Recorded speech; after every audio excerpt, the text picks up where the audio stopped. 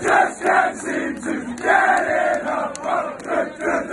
I'd never played rugby league before university, except in a sort of taster session when I was about 13, 14. Yeah, they really teach you all the skills early on. It's so beginner friendly. They sort of ease you in over the course of a year in the Bucks games, sort of bring you off the bench a couple of times, and like you really feel yourself getting better every day. I mean, the coaching's great, and the other players, they're so happy to help, so helpful. And yeah, we get a load of new boys every year, freshers come in, and they love it, and I think they stay for the people and for how accessible it is. It's got a real sense of community. In no club I've ever played in has been like that, and yeah, I wouldn't change it for the world.